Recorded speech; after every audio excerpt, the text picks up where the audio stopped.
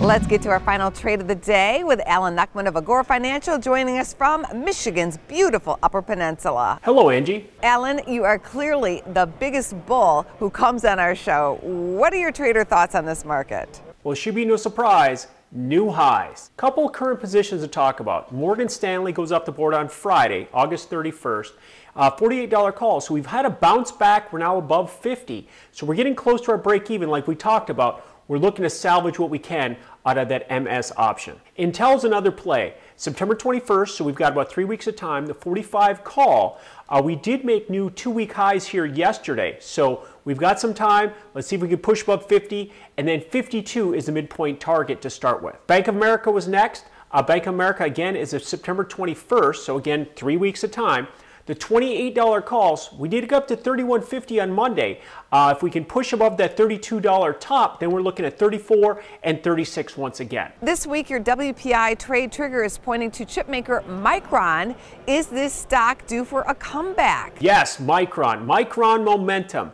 U in MU is for U-turn. This is a stock that had fallen. It got down to 45 and turned around, and we're moving back above 50 one more time. Micron's been trading mostly between 50 and 60 in June and July.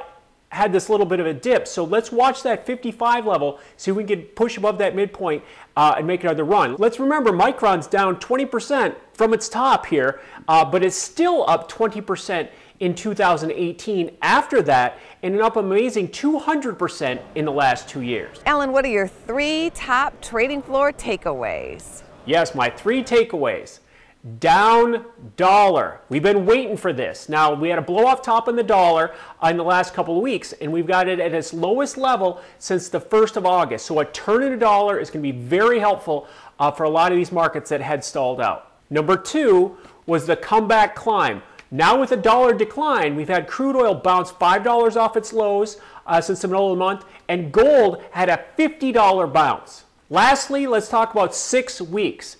Earnings season kicks off in mid-October, so we've got a bit of a break, the holiday break, and then a little bit of a pause before we get more fundamental information to drive the markets higher. Thank you, Alan, and safe travels to you. Check out businessfirstam.com to find out where to see our entire show. And don't forget to like, follow, and share Business First AM.